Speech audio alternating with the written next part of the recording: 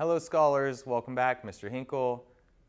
Mineral resources come in two broad categories, metallic and non-metallic. And in this lecture, we'll briefly look at non-metallic. So our objective is to discuss the various types and applications of non-metallic. And I think we understand metal, right, on a very personal basis.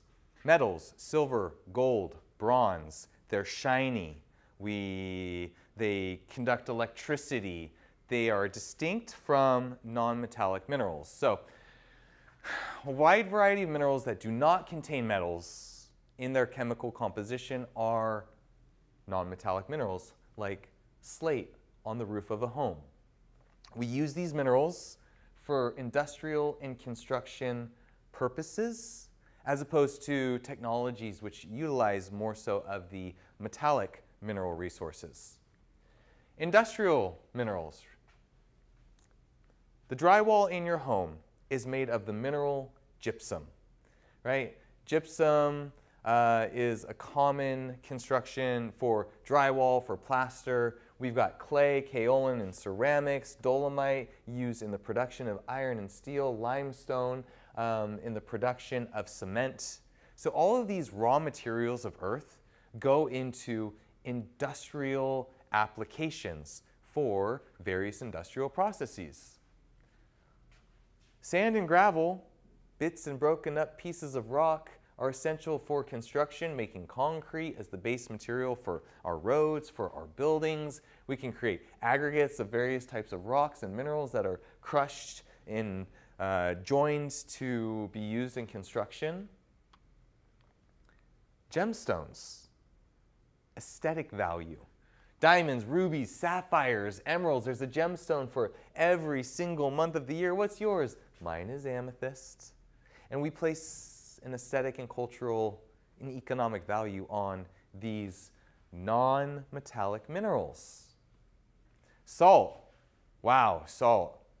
The use of salt for preservation of our foods really helped society grow, and we use salt in everything. We need salt for our normal bodily function, right?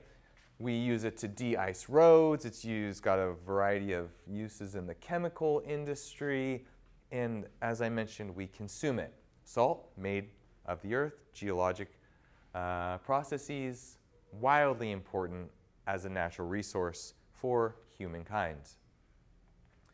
Phosphorus, we use a lot of phosphorus now for fertilizer. That phosphorus comes from minerals, the mineral apatite, various phosphate minerals. So, okay, fertilizers coming from the earth, chemicals made in labs, but also raw materials, medicines made from raw materials of the earth. So, non-metallic mineral resource applications are extensive and woven through many things that we do.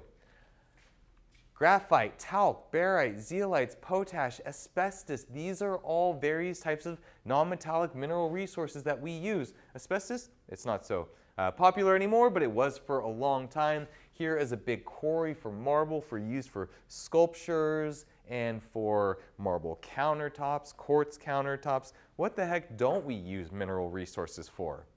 Pretty much everything. We look at the house. Clay makes the bricks and the tiles. Limestone makes the cement. Gypsum makes the drywall. Chalcopyrite for the plumbing. Marble for the flooring. Granite for the walls. Magnetite for all of the nuts and the bolts that are going into it. Bauxite for the wiring. Quartz for the glass. Chromite for the finishing touches. Your house is built on mineral resources. Both metallic and non-metallic, the wiring metallic for sure, but not to be discounted are minerals that do not contain metals, which are our non-metallic mineral resources in everything that we do, harvested from the earth through the process of mining. So thank you for this brief introduction into non-metallic mineral resources.